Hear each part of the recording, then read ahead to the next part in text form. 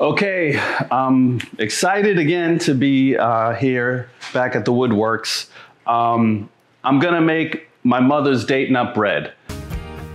Turn off the Food Network and let me show you how the wood works. Now, between me and my sisters, we couldn't find a recipe. Found a recipe for her date nut balls, which were these like balls she used to make that were great too, but she always made this date nut bread. I like dates, so I wanted to try it. This is a little different, so let me run down the list of ingredients. 2 cups chopped pitted dates, about 8 ounces, 4 tablespoons butter, room temperature, 1 tablespoon baking soda, 3/4 teaspoon salt, 3/4 cup brown sugar, 1 cup of hot coffee, 1 large egg, 1 teaspoon vanilla extract, 1 tablespoon cognac or brandy. I didn't have any, it's optional, up to you if you want to do it. 1/2 teaspoon of baking powder, 1 3/4 cup all-purpose flour, and 1 cup chopped walnuts. So the first thing we're gonna do is we're gonna put the dates in a bowl with the butter, the sugar, the salt, and the baking soda. Just put it in the mixing bowl and then you're gonna cover it with the coffee.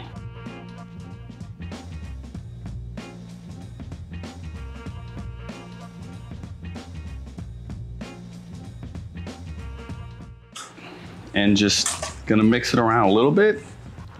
Gonna break up the butter a little bit. And that's it. The butter will melt down and it's gonna become this mixture. So we're gonna let this sit for 15 minutes and then be back to finish everything else off.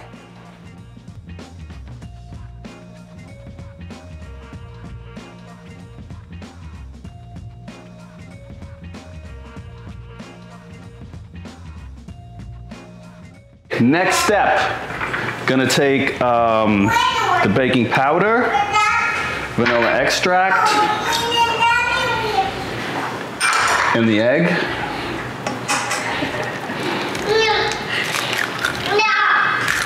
And whisk that in.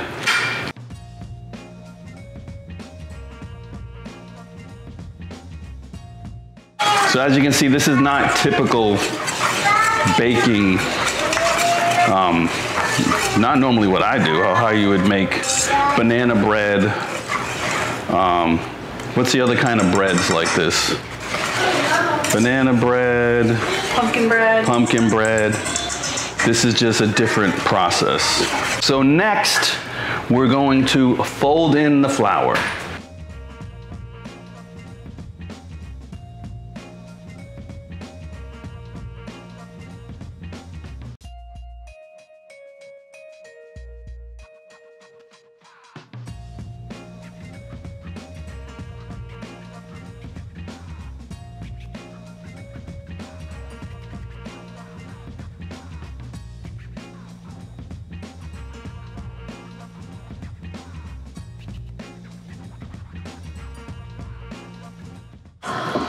Okay, and now just gonna fold in the walnuts, which I toasted.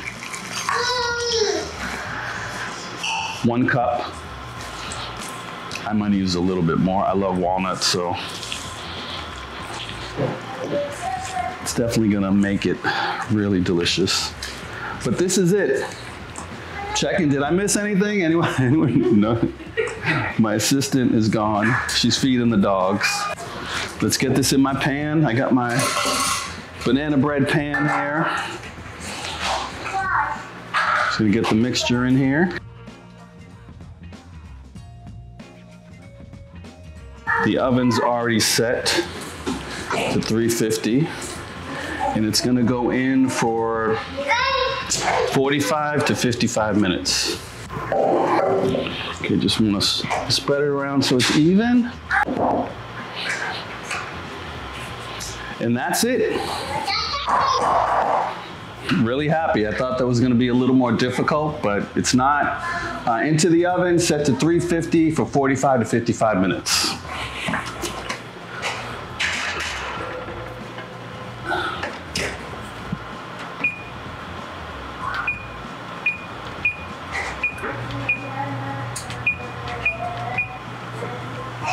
Be back in 55 minutes.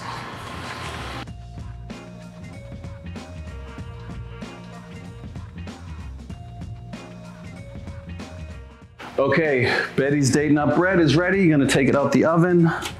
See how it looks. Looks fantastic. Look at that. And the house just smells like date nut bread. I'm gonna let it cool off and give it a taste. Be back.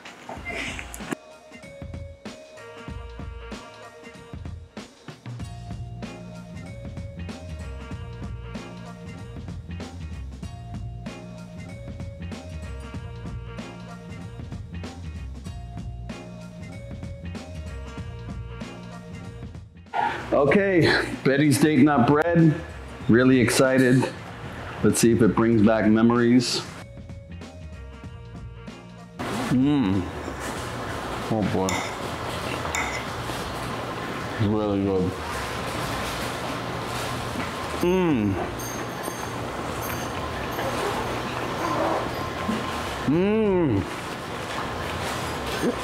The dates taste so good because soaking in the coffee, you just got all that flavor. But the flavor is not overly coffee. It's a hint of it. Super moist, but has a nice little crust on the outside. See that? Just look at it. Look at it, look at it, look at it. So good. Now see the little piece with the little crust there?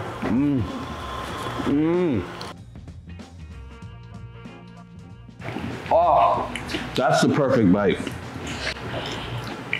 With the little crust, and then the moist cake there and bread. I could easily eat this whole piece.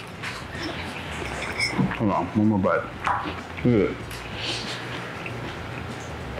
It's like a mound of happiness, of joy. Having a hard time of getting the mound in focus. There we go. Get it in focus, man! It's beautiful. Brings back so many memories. Watching my mom spread butter across a piece of this, but not melt the butter, just spreading butter over the whole thing. Really, really happy. Oh man. It's so good. Try it. Betty's date nut bread.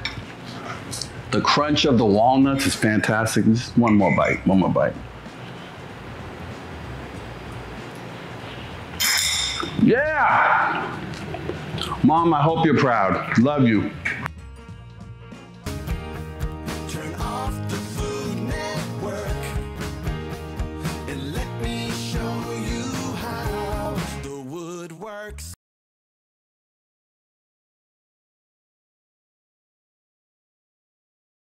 Gonna let it cool off. What? Sorry. It smells very good. What the heck? Sorry. Sorry. Were you talking to yourself or to me? To you. Okay, thanks. It smells good. All right.